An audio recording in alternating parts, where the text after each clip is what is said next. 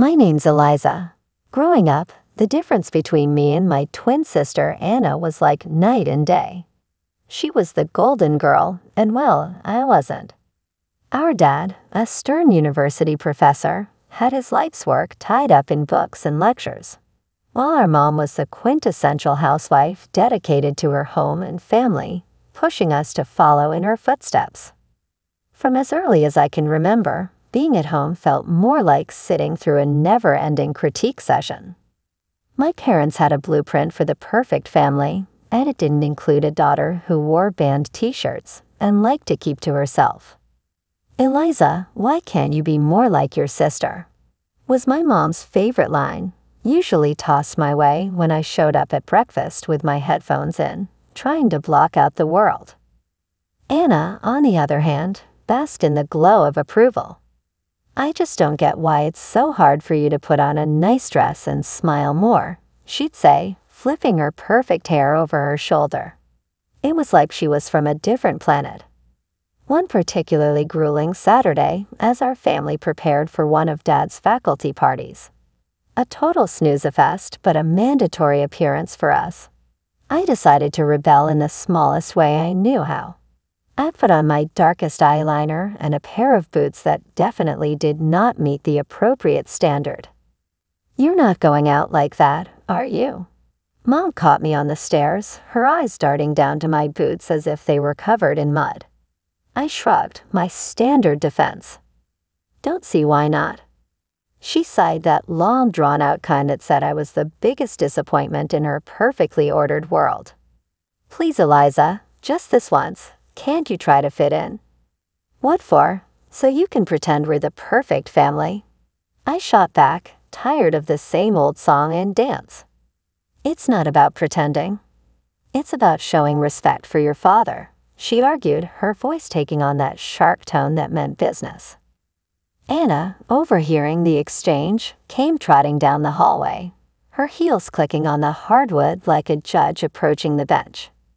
"Mom's right, Liz. It's not that hard to look decent. Why do you always have to make things difficult?" "Maybe I don't want to be a clone of you, Anna," I snapped, feeling my face get hot. I hated these arguments, hated being compared, but more than anything, I hated feeling like the odd one out in my own home. Dad appeared at the bottom of the stairs, his brow furrowed. "Enough," he commanded, his voice firm. "Eliza, go change now. We're leaving in 10 minutes. His tone left no room for argument. He didn't yell. He didn't need to. The disappointment in his eyes was enough to send me marching back to my room to swap my boots for bland flats and wipe away half my eyeliner. As we drove to the party, the car was silent except for the classical music Dad insisted on playing, because it was calming. I stared out the window, the trees blurring past. In that moment, I promised myself someday I'd live a life where no one could tell me what to wear, how to act, or who to be. Someday, I'd be free from the echo of these expectations. My room was the only corner of the house where I could pretend I was somewhere else, anywhere else. Unlike the rest of the house, which was filled with my parents' choices, my room was mine. It wasn't much, just 4 walls covered in sketches and music posters, but it was my escape from the reality of my family's expectations. One evening, as I was trying to lose myself in a playlist of my favorite bands, Dad knocked and marched into my room, his face set in a familiar frown. "Eliza, turn that noise down. And why haven't you studied with Anna today? You know you both have exams coming up," he said, his voice stern. I pulled out one earbud and looked up at him, trying to keep my voice even. "I've been studying, just not with Anna. I learn better on my own." Dad shook his head, clearly not buying it. "You know the rules. Your sister gets good grades, and you should be doing the same. I don't see why you always have to make things difficult." "It's not about making things difficult," I said, my frustration growing. "I just don't see why I have to follow Anna's way of doing everything. Can't I have my own way of studying?" He didn't respond to that, just switched his complaint. And those friends of yours, I saw you with them at the cave yesterday. I don't think they're a good influence. You should be spending time with the daughters of my colleagues. They're more suitable. I felt my temper rise. Suitable for what? For you, because they talk about economics and pretend to enjoy those boring university gatherings. Before he could answer, Mom appeared at the doorway, her voice sharp as she joined in. Eliza, your father is right. Those girls are from good families. They know how to behave. They're the kind of friends you should want. I stood up, facing both of them. What if I don't want friends who are picked for me? What if I want to choose my own friends, choose what I study, or even what I want to be? That's enough, Eliza, Mom said, her tone final. You know your future is with the university. Your father has made sure of that. And after you graduate, you'll need to start thinking about settling down. We've already discussed this. Settling down. The words hung in the air like a life sentence. You mean start thinking about being someone's wife like Anna? Is that all you think I'm meant for? Mom's face softened slightly, but her voice remained firm. We want what's best for you. Following the path we've set out will give you a good life. A good life, I repeated, the irony bitter in my mouth. Is it a good life if it's someone else's idea of good? No one answered that. They didn't need to. We all knew there was no point in arguing. They had their plans, and they expected me to fall in line, just like Anna. Anna and I were like two sides of the same coin, always together but never on the same page. At the university where Dad taught, the differences between us grew even more obvious. She was into business management, the golden child always nodding along in lectures, asking smart questions that made professors nod appreciatively. Me, I was stuck in the same program, but it felt like wearing a shoe on the wrong foot. Awkward, uncomfortable, and just plain wrong. One afternoon, as I trudged through a mountain of textbooks in the library, Anna breezed in, her notes organized, her smile ready. Hey Liz, you coming to the study group tonight? Professor Hall mentioned he's dropping by. Could be good for us to show face, she said, her tone light but insistent. I glanced up, feeling the weight of her expectations. No, I don't think so. Those things aren't really my scene, you know. She frowned, placing her books down with a thud that matched her disapproval. It's not about it being your scene, Liz. It's about making the right impressions. You need to start taking this seriously. We're graduating soon. I shrugged, turning back to my notes. I am taking it seriously, just not in a way that makes me miserable. Why bother pretending? Because, Liz, sometimes you have to play the game to get ahead. You think I like all of this? She gestured around at her perfectly tabbed textbooks and color-coded notes. It's not about liking, it's about doing what's necessary. I shook my head, pushing back my chair with a scrape. Well, maybe I'm tired of doing what's necessary according to everyone else. Did you ever think of that? Her voice softened, but her eyes were steel. Liz, I'm just trying to look out for you. Dad's not going to be around to sort things out forever. What are you going to do if you keep alienating everyone? Maybe I'll figure it out on my own. Maybe I don't need to follow Dad's roadmap or yours. I shot back, feeling a surge of defiance. Anna sighed, her frustration clear. You're so stubborn. Just try, okay? For me, if not for yourself. Show up tonight. Talk to Professor Hall. It won't kill you. I looked at her, really looked at her, and saw not just my annoyingly perfect sister, but someone who actually cared in her own way. Fine, I'll think about it, I conceded, not ready to promise more. Thank you, she said, her smile returning. It's not that bad, you know. You might even like it if you gave it a chance. Doped it, I muttered, but I knew I'd lost this round. For Anna, I'd show up, sit through another boring discussion, and not at the right times. It was just a few hours, I told myself. How bad could it be? As it turned out, not as bad as I thought. Professor Hall was surprisingly interesting when he wasn't lecturing from a podium. I even asked a question, which earned a shocked but pleased look from Anna. Later, as we walked back to our dorm, Anna nudged me. See, not so terrible, right? That fragile peace didn't last long, however. In our last year, Anna introduced us to her fiancé, a lawyer 10 years her senior, already well-established and exactly what our parents dreamed of. Mom and Dad were over the moon, praising Anna for making such a smart match and immediately turning their expectant eyes on me.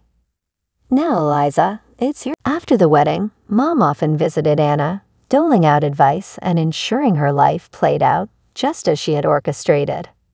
Witnessing this, I knew one thing for certain. I didn't want my life tailored by someone else's hands. One day, I was walking down the street, lost in thoughts of how to escape the life my parents envisioned for me, when I heard the deep rumble of a motorcycle approaching. Curiosity pulled me toward the sound. That's when I saw him, Jake with his leather jacket and carefree smile, pulling up beside me. "You look like you need a ride," he called over the roar of the engine, a playful twinkle in his eyes. I hesitated, glancing back toward the path home, then at his outstretched hand. What did I have to lose? Sure, why not? I replied, my voice a mix of nerves and excitement. Climbing onto the back of his bike, I felt a rush of adrenaline as we sped away. The wind whipped through my hair, and for the first time in a long time, I laughed, genuinely laughed. Jake shouted something about showing me his world, and I held on tighter, not wanting this moment to end. We stopped at a diner frequented by bikers. Over burgers and fries, Jake told me about his life as a welder, his passion for bikes, and his love for the open road. It was so different from anything I was used to, raw and real. "Don't you get scared living like this?" I asked, my voice barely above the clatter of plates and chatter around us. "Scared? No, it's thrilling. You never know what's around the corner. Isn't that better than having everything planned out for you?" he replied, his eyes lighting up with each word.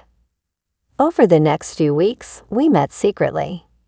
Each ride on Jake's motorcycle pulled me further from the life I was supposed to live and closer to the life I wanted. The speed, the adventure, it wasn't just about the thrill. It was about feeling alive, feeling free.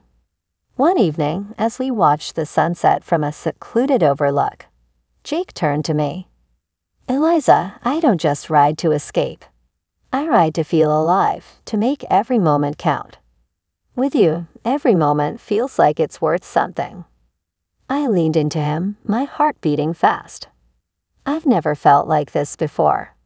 You make me feel free, Jake." He smiled, pulling me closer. "Then let's not go back to just existing. Let's live." 6 months with Jake felt like a lifetime of moments I'd always dreamed of. The day he proposed under the stars with the gentle rumble of his bike in the background, my heart screamed a yes before my mouth could form the word. It was perfect, except for one looming hurdle: my parents. I wrestled with the fear of introducing Jake to them. He was everything they disapproved of: his rough edges, his wild spirit, his simple yet content life as a welder. But love bolstered my courage, and I decided it was time they knew. The day I brought Jake home, he was clad in his usual leather vest, black t-shirt, ripped jeans, and a bandana. I loved that about him. He was unapologetically himself. We walked up the driveway, and I could already feel the weight of my parents' judgment. As we stepped inside, Mom's face went pale at the sight of Jake, her eyes widening in shock. "What in the world, Eliza?" she gasped, her voice barely a whisper. Dad's reaction was harsher, his words sharp as knives. "Who is this, and why is he dressed like a thug in our house?" I took a deep breath, steadying my nerves. "Mom, Dad, this is Jake. He's the man I love. We're getting married." Their silence was deafening. Then Dad turned to Jake, his tone laced with disdain. Married? What do you do for a living, young man? What are your qualifications? Jake, bless him, didn't waver. I'm a welder. I took some specialized courses after high school. I work hard and I make an honest living. The look on my parents' faces was a mix of horror and disbelief. Mom looked like she might faint. A welder, Eliza? You can't be serious. Dad's voice rose, anger flaring. You expect us to give our blessing to this? To throw away your future for a welder? I felt my resolve harden. Yes, because he makes me happy. Isn't that what should matter? But the life you'll lead, Mom started, her voice tremulous. Will be the life I choose, I shot back, my own voice gaining strength. Dad shook his head, his decision clear. We cannot and will not support this. If you choose him, don't expect to be a part of this family. The finality in his tone broke my heart, but not my decision. Jake squeezed my hand, giving me the strength to face them. Then I choose Jake. I choose us. I choose my happiness. Mom's eyes filled with tears and Dad's jaw clenched tight. If you walk out with him, don't bother coming back, Dad said, his voice cold. Walking away from my parents' house with Jake, my heart was a mess of emotions. Pain, relief, excitement, and fear all mixed into one. The night air felt different, like each breath I took was a step further into a new life. We rode in silence for a while, the only sound the steady roar of the motorcycle beneath us. When we finally stopped at a small diner on the outskirts of town, Jake turned to me, his face serious. You sure about this, Eliza? I mean, really sure. There's no going back after tonight, he said, his eyes searching mine for any hint of doubt. I nodded, squeezing his hand tightly.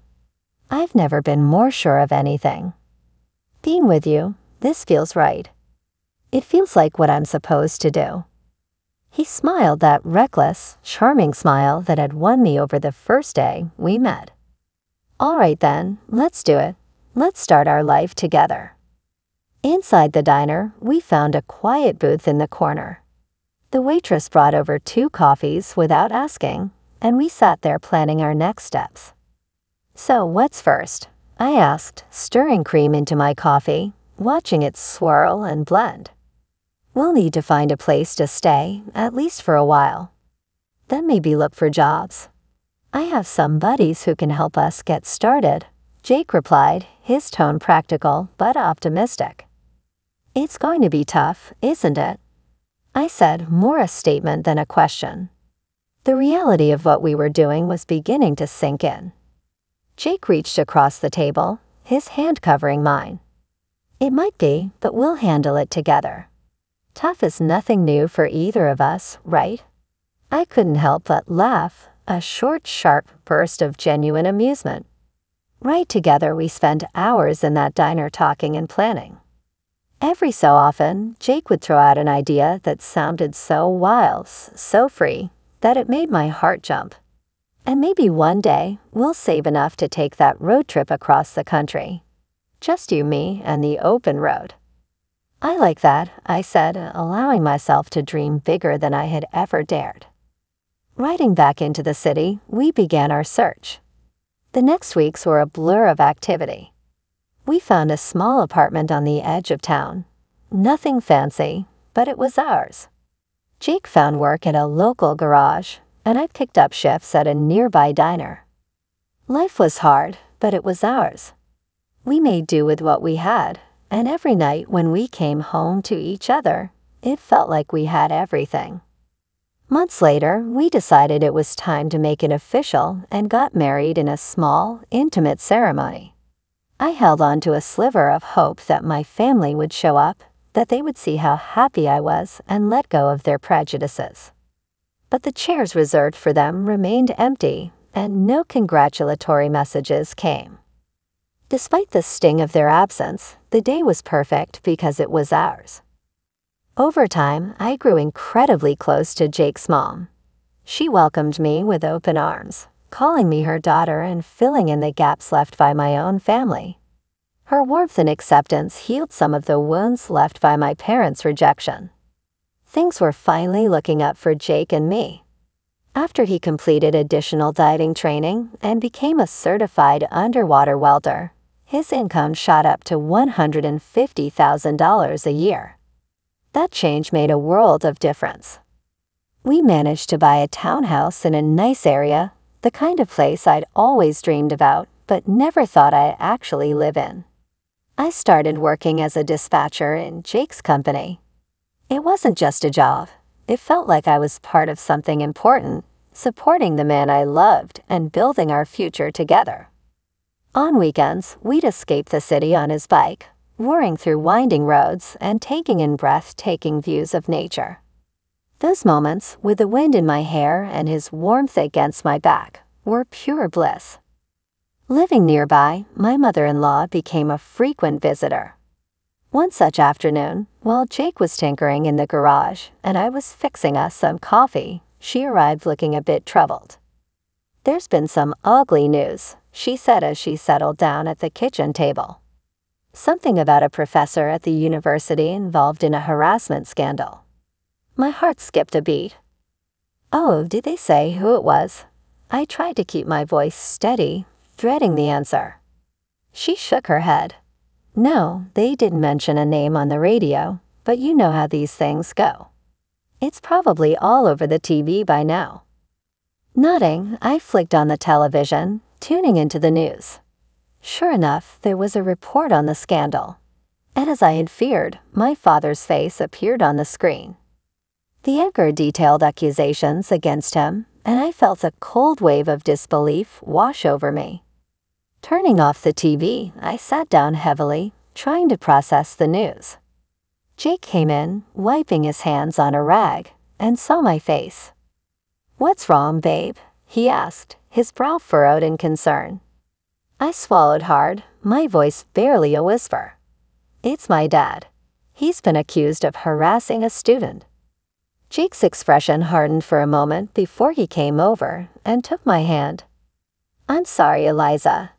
That's tough news. How do you want to handle this?" I shook my head, not really sure of anything at the moment. "I don't know. I mean, what can I even do? It's not like we're close anymore." He squeezed my hand, understanding. "Whatever you need, I'm here for you. We don't have to figure it all out right now." I decided to wait and see how things unfolded before making any moves. Whatever decision I made, I knew I'd have Jake by my side, and that was the reassurance I needed to face whatever came next. Life had been peaceful until that unexpected afternoon at work when a familiar car pulled into the parking lot. I hadn't seen my parents in a long while, and the sight of them stirred up a mix of emotions I thought I had put to rest. Both of them looked dramatically changed. The scandal had taken its toll. Mom had lost a lot of weight and looked years older, while Dad appeared broken, a shadow of the stern man he once was. My mother spotted me and rushed over, arms open as if nothing had happened, as if years of distance and disapproval could be bridged in an instant. But I couldn't embrace her, not now. Instead, I stepped back and took Jake's hand, looking for strength in his presence. "Eliza, it was so hard to find you," Mom said, her voice cracking with emotion. Dad, ever the gruff one, cut to the chase, his voice harsh and bitter. "I was accused unfairly, you know. I went to your sister's husband for help, but that bloodsucker wanted a fortune. Your sister sided with him, and now they've kicked us out.